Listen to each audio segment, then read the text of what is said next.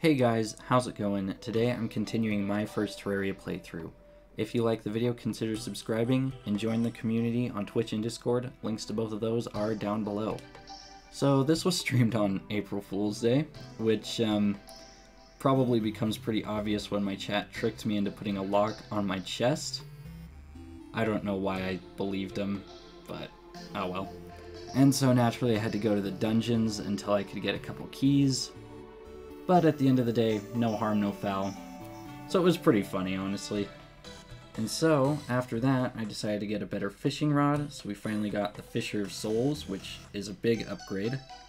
And I also managed to catch myself some bait, which is pretty great. After that, we went and talked to the angler, and today the goal is to catch a bunny fish. Unfortunately, while fishing, I wasn't able to get a single bunny fish.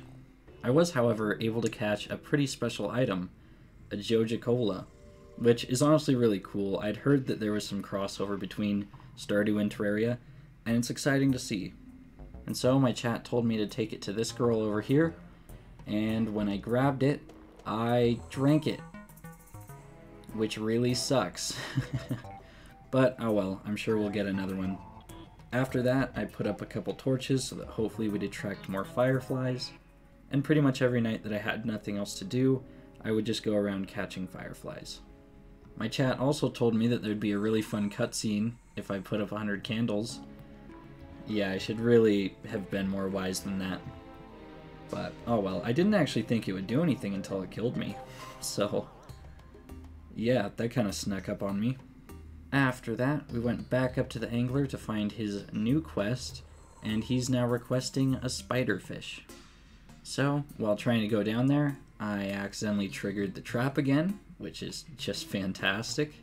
And then I went in there and made sure that I'd never fall for that trap again. So, who actually won? Also, after this encounter, I picked up the yo-yo glove and an extra yo-yo, because I thought that's how that worked, which was a great waste of 20 gold. But let me know in the comments if the yo-yo glove is actually good.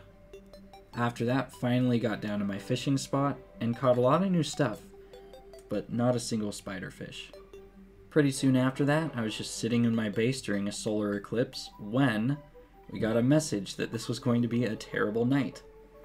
So, naturally, I decided to head out towards my base. This fight was a whole lot closer, and there's stuff that I definitely learned during it, which will come up later, but for now I died, so oh well. After that, I flattened out some area for the goblin event. And while doing that, a nice sandstorm struck, so just had a bit of fun killing enemies during that. And so after that, and after getting a gem, I summoned the Old One's army. I figured this would be the old crowd that I'd fought last time, but it turns out they were much different, so in the middle of my third wave, I did end up dying, which kinda sucks. And to be honest, that's probably the last time for a while that I'll be trying to take down this army. But after that, I decided to expand my arena as much as I could, and then I set up for the twins, making sure to put the clouds much higher this time. And while I was going to summon them, it just happened naturally, so here we go. This fight went a whole lot different, because what I did was just run around it and kind of treat the arena more as like an oval, to go up, over, and then down and around. And this worked out a whole lot better, especially since this time I didn't stick to the arena. If I had to flee the scene, I would leave the arena entirely. And so after quite a difficult fight, I actually managed to take it down. So we're finally done with the twins. Now that I'd beat that one, I was able to craft the True Knight's Edge and a Drex, which means no more pickaxe and axe.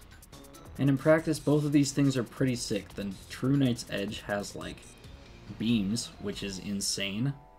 And the Drax, which is actually insane, because it can just chop through stuff super easily. And I tested that out by mining chlorophyte. But while I was doing that, I found this little pink flower thing, and I cut that down and then immediately regretted it, because we now had Plantera on our hands, which really sucked, because I had no open areas, just these small 2 wide channels that were not great for fighting a boss. So unfortunately my strategy just consisted of hitting it in the big open areas and then running down the channel to give myself some new space in a new area. And of course, running away to try and stay alive. And for a first attempt, I mean, I was able to stay in there for quite a while. It was pretty much at a third health, so that's not bad. But I definitely need to prepare for next time. After that, I took a spelunker potion so that I'd be able to go down and actually see the ores, which just meant that I was able to mine chlorophyte a whole lot faster.